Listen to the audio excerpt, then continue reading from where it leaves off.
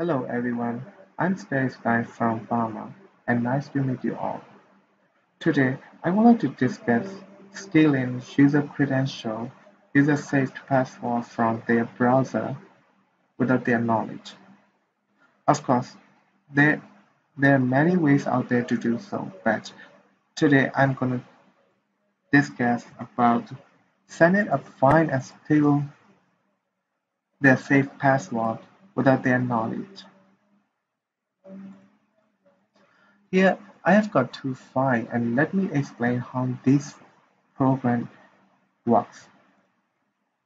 This is a code file. This is gonna steal password and save the password and uh, this is gonna steal the save password file and save the password and launch this batch file. And this batch file is gonna send email back to me with the user save password database from the browser. The two browser especially the Mozilla Firefox and the Google Chrome. And so let's go straight on these things. Now this is a file you need to modify.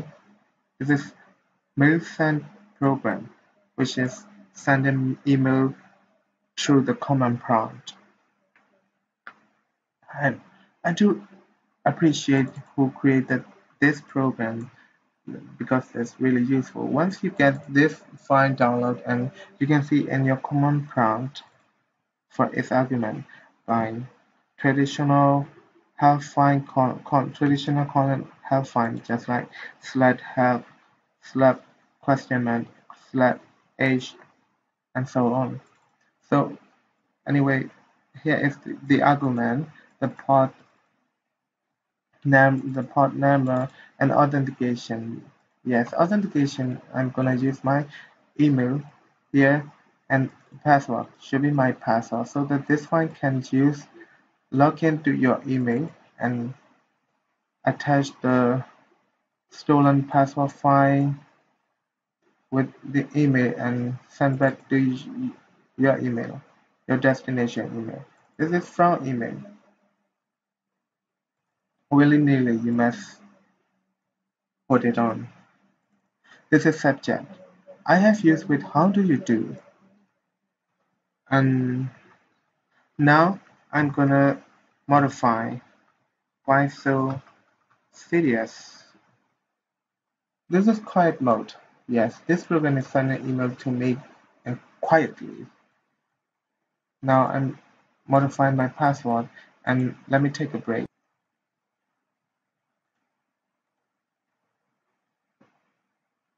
Now I just modified it.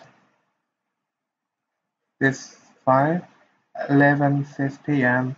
15 September 2017. Just modified it. But I'm not gonna open this file. If I open this file, you will see my password, of course. I have to this file, my bash file and the core program file. Now I'm gonna bind this program in one using bash to exe converter. Very proud of this creator also because it's really useful and really smart program as well. And bash file. Okay, now I'm using my bash file. This mainly that I just modified it recently. And okay, the another thing I'm gonna let it still mailme.exe, whatever it is not necessary to uh, edit. And what is included with this bash file? Yes, the main important program. It must be included. And this program is running invisibly these three option and yes 64-bit because latest. Yes, because this program I have been using this. By the way, I have been using this this program since 2013. It's almost over 3 years since last 3 years ago. I will the bed until today it's still working. So safety for it.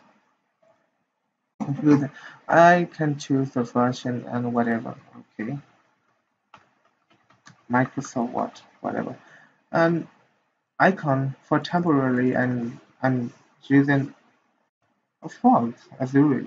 Okay, icon here. But if for temporarily, it's not important and I don't really care. And it's an English version. This is editor. You can see the text or recently comment here, but I'm not gonna press on it. Now I just put everything together here and it's ready to be compiled. Now let's compile. It's compiling here and okay. Now I just finished compiling mailme.exe.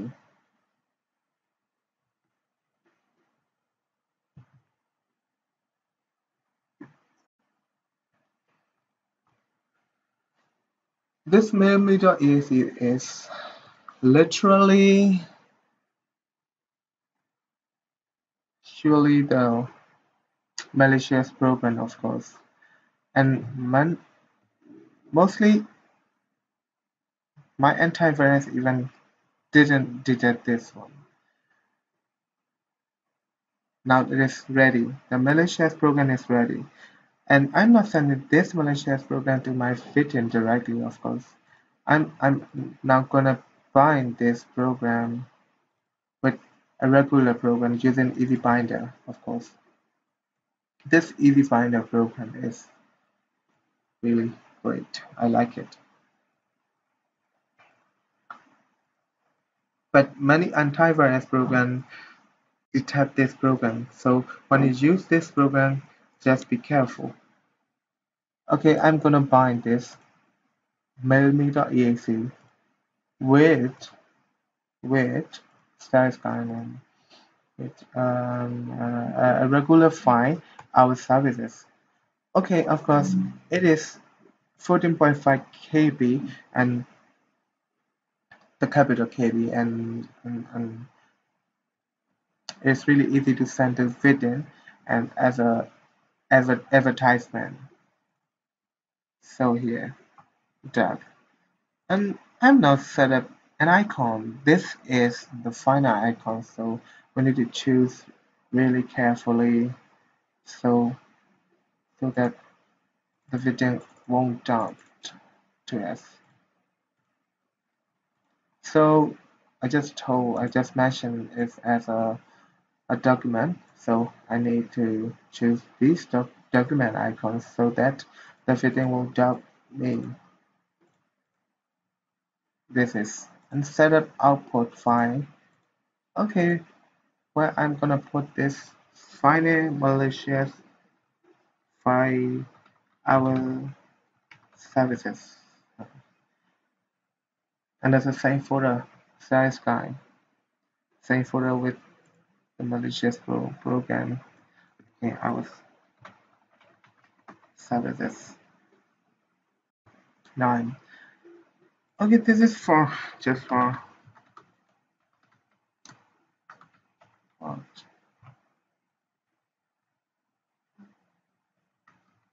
see. This is just for tests. You can input whatever you want here. It's optional. Now all things are set up and it's ready to be bound. Oh, 100.2%. That's great. Okay, I'm gonna edit this and start sky and I'm seeing this file and I'm sending this to my within by zipping it at archive or something like that. Okay, whatever. This is exe fine, so I'm gonna put some same old trick, but it's Uh, no.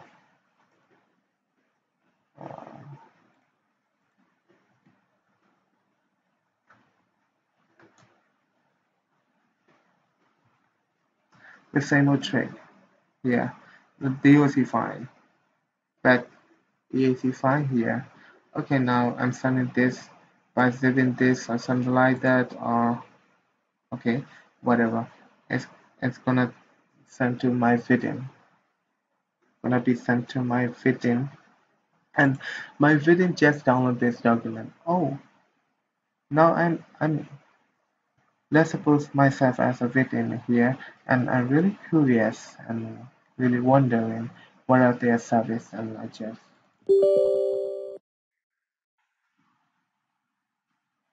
okay, this office. Oh, their services here: office solution, system service, document management solution, a wireless service, security solution. Oh, they're nice. I'm gonna hire them. Their service, one of their service, and whatever. Okay, now let's see. You see that Microsoft Word set as saved. That's what I just put in the easy binder program. Okay, as myself back into an attacker, I'm gonna check my email. What's happening in my email? Really exciting to see this. Oh, as everyone know, my country's internet is really slow like a turtle.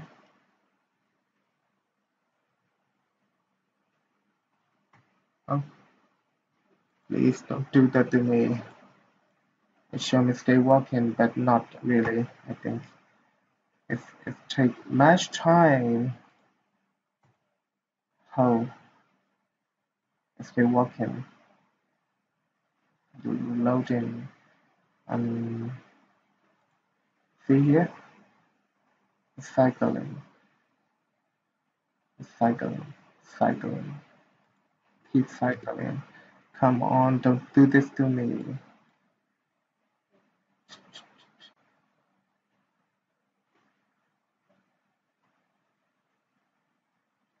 I can pause here to reduce the video time here, but I don't. I don't. Because because my internet is really, really slowing down.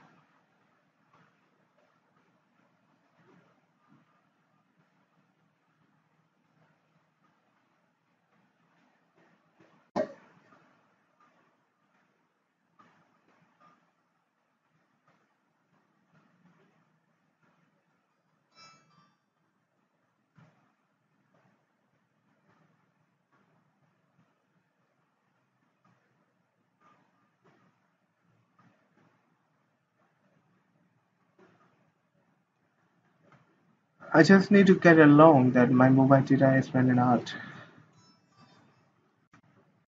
That's why my internet is cycling here. Impressive, huh? It's really impressive. Okay?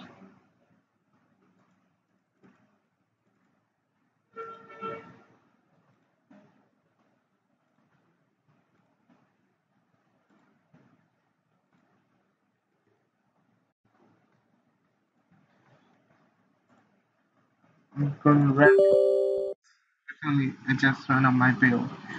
And I'm sorry for your inconvenience. I could pause and cut this video to reduce the video time, but I didn't because I just want you to see this without cutting this. Why so serious? It is sent email to the attacker once the victim. Okay, I'm now doing this twice. See the miracle. Okay, it's twice. What is happening here? Let's see. Oh, twice. Why so serious? Voila. Okay, so that is why you don't. You shouldn't save your password in your browser. Everything can send you a fine and you can still remotely your saved password. I just would like to say this. And for this time, oh, okay. Why so serious email here sent you and what is attached with the mail? Let's see. K3TV login data, login.json. Yeah, this K3 and login.json put together into your Firefox by replacing your existing K3 and login, and you will see the victim's password clearly in the plain text. Of course, a login data. Login data is from most Google Chrome, and you can put this file to your Google Chrome database, and you will see the safe password clearly in the plain text. Now you see these three things. User just click twice and it sends you twice. If user checks program for three times,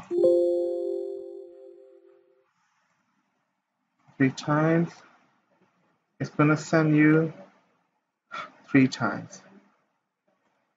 Okay? Yeah. So let me tell you again that's why you shouldn't save your password in browsers. An attacker can remotely steal your password from your browser simply by using a bash program. It's just a method that I have been using for 3 years and still working. So beware. So thank you for watching and I hope to see you all again. Bye bye for now.